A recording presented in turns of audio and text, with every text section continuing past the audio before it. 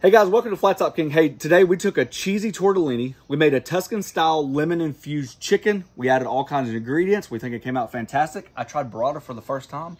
Really good. If you guys want to see how we make this, here we go. Alrighty, today is my very first day as a national champion. I woke up this morning as a national champion. If you don't know, the Volunteers just won the World Series and I could not be happier. Got my custom hat. I think it brings us good luck. People can disagree, but without the hat, we wouldn't have won it. All right, with that being said, a little hoarse today. Excuse that, had a little excitement last night. This is the idea. We're gonna inject the chicken. I've been injecting chicken lately. We did it on another video where we did that jalapeno juice and the lime and the tahini and just fell in love with it. I've upgraded the marinades to injecting. You guys can do what you want. These things are pretty common, widely available online, but I absolutely swear by them. And injecting the chicken, especially when you're griddle cooking, we know that chicken can dry out extremely quick on the griddle. Injecting it versus just marinating, I think just adds that moisture to the chicken that we all crave. That being said, let's get started. Take your option in the grocery store. We chose this one, we've used it before. It's actually really good. I don't really care about the brand. I'm just looking at the ingredients and it's something we agree with. Has a fantastic flavor, okay? So I'm just looking, I'm just guessing, just eyeballing. We got 3 chicken breasts. So let's say that's 1, 2, 3's worth. If you have a little extra, you can always marinate it or something like that. We just have a lemon here. We're gonna squeeze all that lemon in there. It just gives it that brightness, that freshness, that zing. So that's 3/4 of a lemon. I'm just gonna taste it. Now that we have the citrus and the balance of like the Asiago and the marinade, we're just gonna add just a little bit of mayonnaise for fatness. Once it gets inside that chicken, fatness, is that a word? Fatness. I'm all bored. So just creates like a little creaminess, a little bit thicker. 1 pack of chicken breast. Just take these out of the package. You can definitely see the different sizes, small, medium, large. We need to adjust that really quick. With this one right here, I'm probably not gonna do much. It's pretty even. You can see the fat part right here. Maybe just pound that down just a hair. Maybe cut that tip off right there because that's just going to overcook on the griddle and we can cook that and make it like little taste bites, something like that. But right there is pretty even. You don't want this too thin because you want to be able to have enough girth in the chicken to inject, right? If it's too thin, it's just going to go everywhere. So you are looking for kind of a thick piece, but you want to also even. I'm just going to cut the tips off. Get that fat side hammered down. I'm looking for even pieces of chicken. Since this one's so big, it's gonna give us problems, I can tell you that right now. So let's go ahead and cut this off.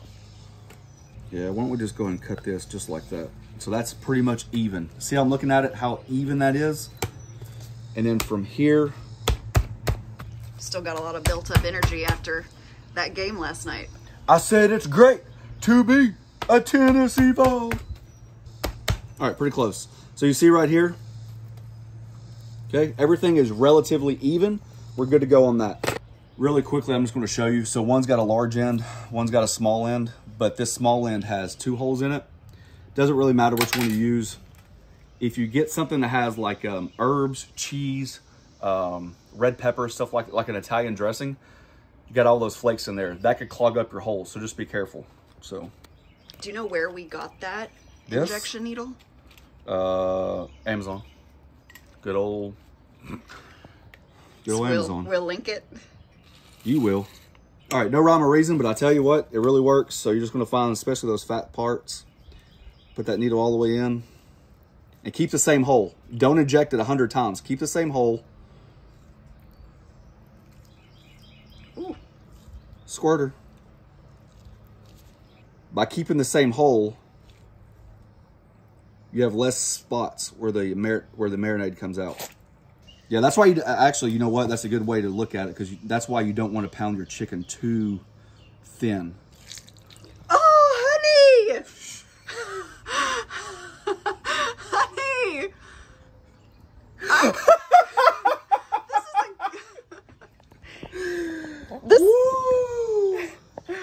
This is a good shirt. It was. Now you're thinking, why not just marinate it? I don't know. I guess we've just been testing some different things out on the griddle. It really comes down to moisture. Chicken is extremely hard to get perfect on the griddle. By injecting it, I really think it just helps bring out not only the flavor, but the tenderness and the juiciness. That lemon is going to help break down the chicken as well as we let it marinate. By the way, go check out our smoked Mexican chicken on Pellets and Pits. You want to leave the link below? We'll leave a link below for that one. Okay, that's a fair one. All right, chicken's done being ejected. We're just going to set it on a sheet tray, and we are going to just add the rest of that sauce. It's already got that lemon, that Parmesan, all that garlic in there. And we're gonna let it marinate for about 4 hours. Alrighty, so this is the vegetables that we came up with. Honestly, it's one of those things where you can add whatever you want to. The whole idea of this dish is fresh, light, everything you want like in a summer dish, right? So we have some fresh basil, some tricolor tomatoes, a little lemon to squeeze on the end, some sun-dried tomatoes, some artichokes, a shallot, and a zucchini.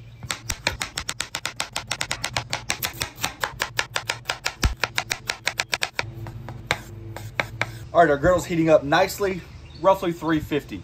These are large chicken breasts. If you have a thinner chicken breast, you can go up to about 400, 425. But since they are larger, I don't want to burn them. You got all that mayonnaise and that dressing on there. So let's keep it at a low temperature. Let's allow the griddle to build up heat along with the chicken, and we should have a juicy chicken. You guys know I love it. Salt, pepper, garlic, and butter. Just seems like it would go naturally. Use your favorite. Find one that's open. We're going to season the first side like this, put it down, then we'll season the other side. Notice there's no oil on the griddle. Would you like to explain why? Me? Good job. Because you're using mayonnaise. Mayonnaise is made with? Oil. You're using a dressing, which is made with? Oil. You've already got it on there.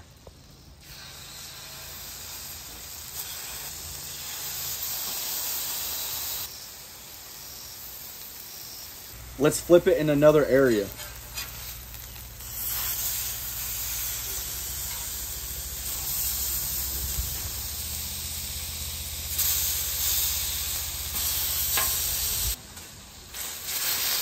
Oh yeah, see that color? That looks good. Yeah.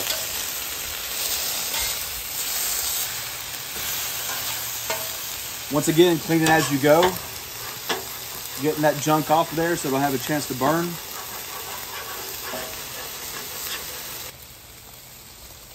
Alrighty, just checking our temps here. Obviously you got different sizes, so be very mindful. You know, one piece could be done earlier than the next one. That one right there looks really good.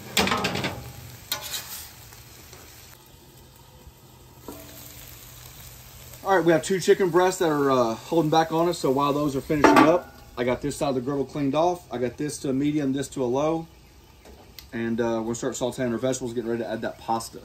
A little bit of oil down for the vegetables. I'm gonna throw down the shallots and the zucchini. Hold those tomatoes for a little bit later so they don't just break down on you. Once again, just mirroring those flavors.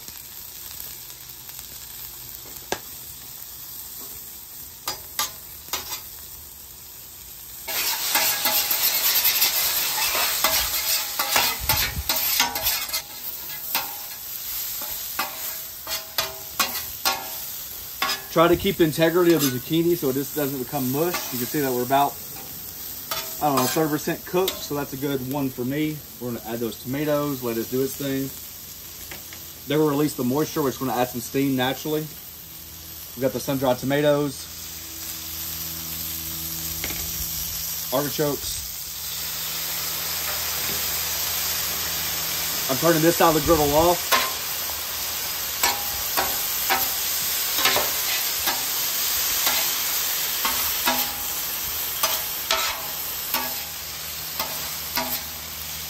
All right, we got the 5 cheese tortellini. We just thought that once again, just adding those layers of flavor. You can use regular tortellini, but why not stuff it with cheese? It's right on the griddle. So for this recipe though, you need to get the refrigerated tortellini. Yeah, this is not hard. This is refrigerated, good call. I know it sounds untraditional, but I'm gonna add just a little bit of oil just to try to get a little browning on the tortellini.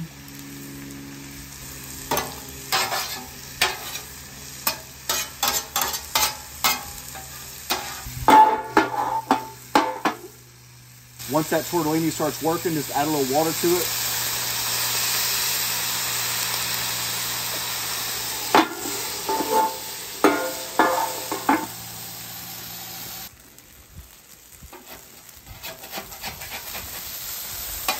Yeah, see those nice little toasty bits right there?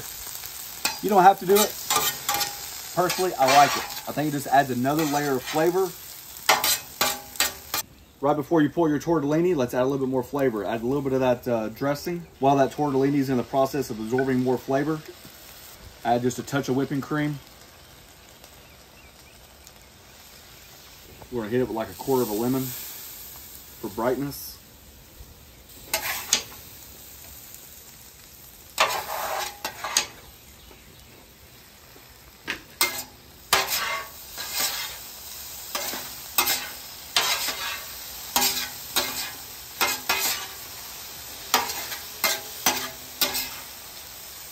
Right before we take it off, about 3/4 of that fresh basil.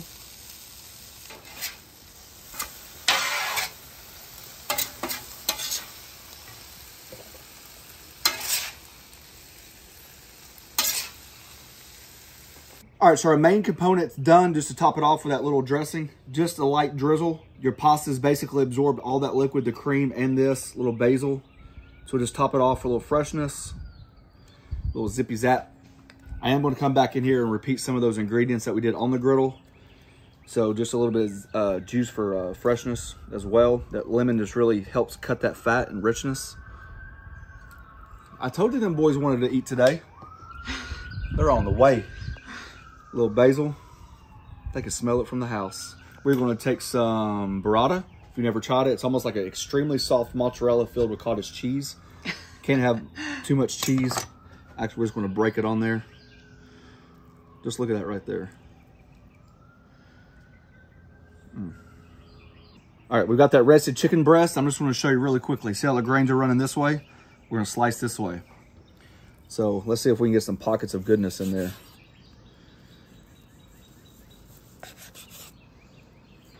Oh yeah, see it coming out? Watch that right there, yeah. That chicken is just infused with all that dressing. The dressing that didn't make it on my shirt. Okay, we gotta try it, honey. See what you think. Exactly what we've been finding when we've been injecting chicken. It really takes the learning curve off of grilled chicken because your chicken is full with so much moisture that you're able to get away with, you know, a little bit more. Kind of like the idea of a chicken thigh. How it's got so much fat. Oh, I want another piece. Look how moist that is. I know. Got the flavors in there too, built in. It's super good flavor. Yeah. You could just make the chicken and just eat the chicken breasts. All right, kid, enough talk. We got that burrata in there that's kind of like warming up to the pasta. You got your summer vegetables. You got your cheesy tortellini. You got your flavor infused chicken. I think it's gonna be a good dish. The chicken is fantastic. You want the first bite? I mean, I've already been sneaking bites off camera. I already know it's good. It would be really good cold too, as like a cold pasta salad. But go ahead and give me another bite. No, that is good. That is really, yeah, as you said, you can have it cold. You can refrigerate that chicken. You can refrigerate the noodles, make it like a pasta salad out of it. That's good.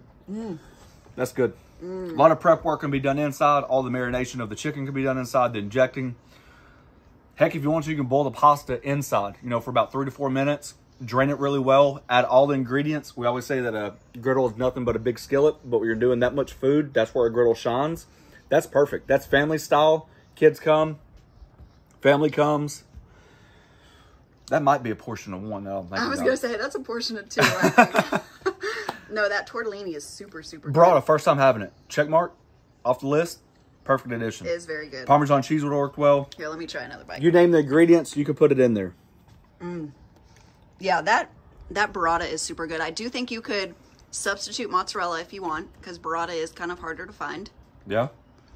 But a lot of substitutions. But the base of it, the idea of it, the freshness, the lemon definitely comes through because you got all that fat and oil. It's a good dish. It's balanced. It's what the chicken's very moist. That's legit. I mean, that's a restaurant quality dish right there. It's super good. Yep. All right, guys, as always, find us on Instagram. Thanks for watching. Don't forget to press that subscribe button. Pound the notification button. Share it with your friends. Peace.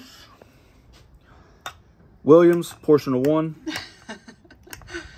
That's good. It's super good.